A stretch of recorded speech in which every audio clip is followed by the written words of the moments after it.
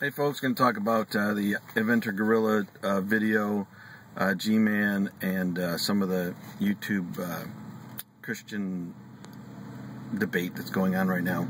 I'll give you some background, but before I do, I want to plug the podcast.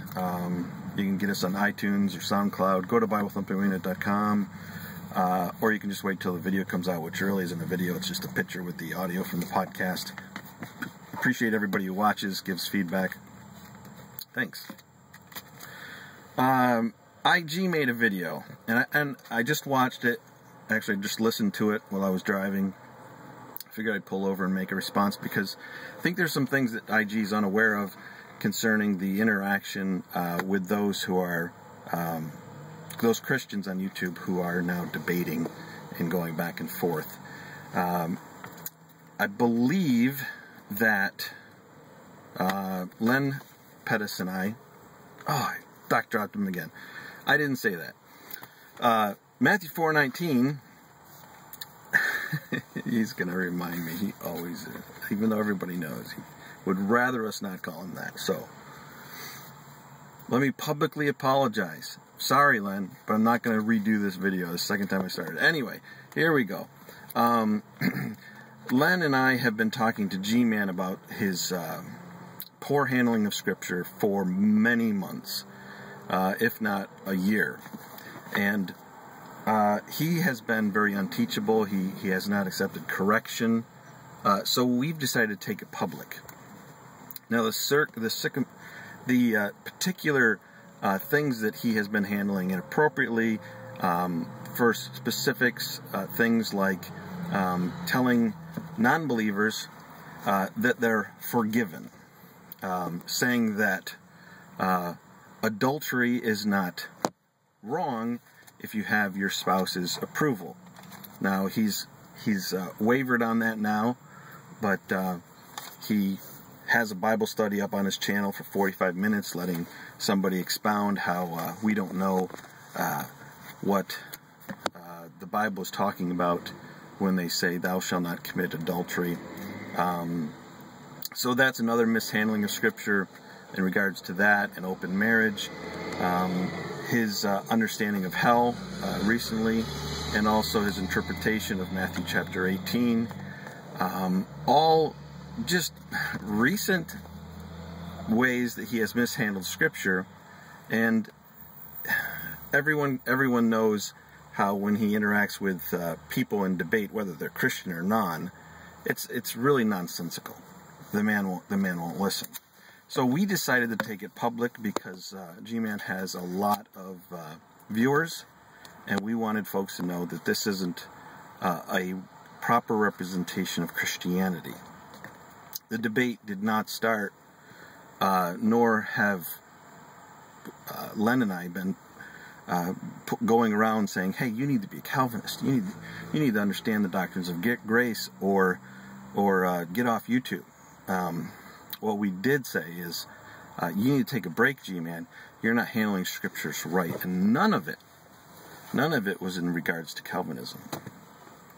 Now, G-Man, as everyone knows, likes to attack when confronted, and he has come to the conclusion that we're only doing this because we're Calvinists. So G-Man has decided to look up and try to figure out what Calvinism is, and point out how it's wrong. Now, G-Man doesn't understand what Calvinism is. He's learning. So I guess one good thing is happening is a lot of people are studying it.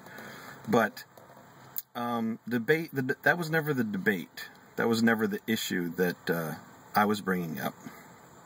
It was always G-Man's handling of other texts. It had nothing to do with the doctrines of grace. So now there are folks on YouTube who are very opposed to Calvinism. So as soon as G-Man starts pointing the finger and say, "Hey, you're a Calvinist, you're this, you're that," quite a few people jump on board. And that's what we're seeing now. And because people are now saying, "Hey, what about this, what about that?" Len and I and other Calvinists are responding. We're responding and explaining what the Bible is teaching in regards to the doctrines of grace. So that's the history behind it.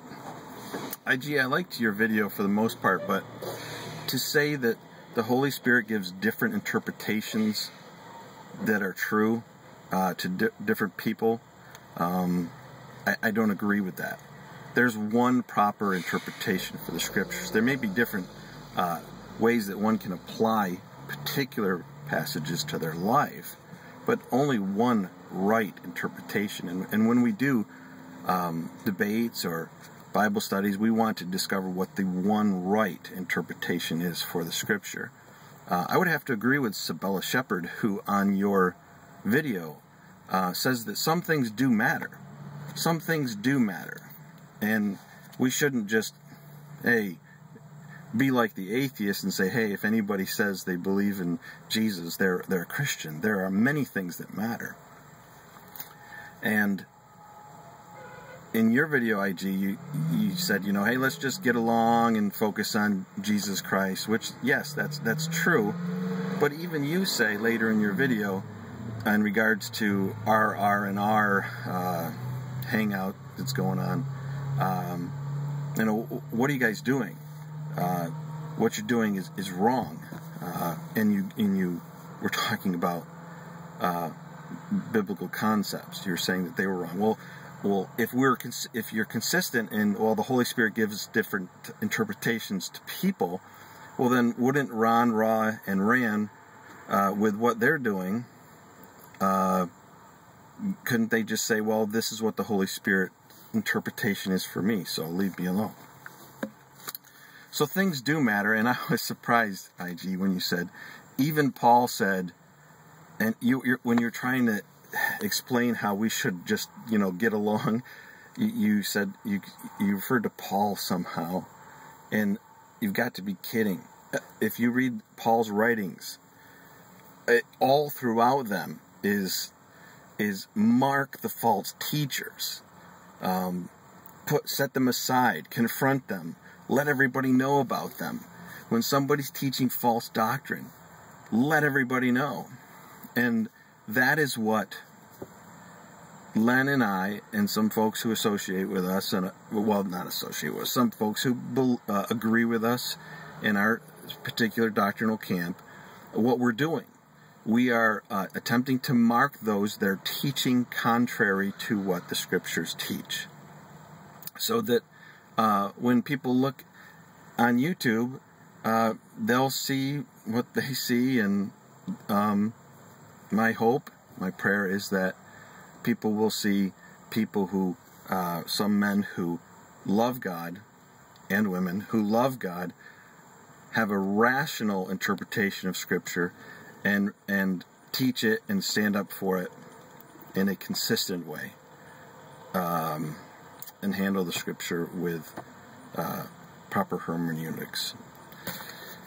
So, I think that's everything I wanted to say in that kind of a almost 10-minute ramble. I'm buying time now to see if I can remember anything else I wanted to say. Raw, Ran, and who did I leave out? Randy, Raw, and Ron, and what they're doing. I don't agree with it. I know what they're doing. I get it. Raw loves to preach the gospel, and he likes Ran Campbell chopping the waters, get the attentions of everybody, so that everybody will come. And man, YouTube bought it, hook, line, and sinker. Many people are making videos. So what they want to do is what has been successful. They've got the community's attention. And I don't agree with the methodology of it. I don't agree with the main premise of it. I should hold off judgment until it happens, but I did watch the hangout last night, which I have issues with. But we'll just have to see. We'll just have to see. That's my take on it. And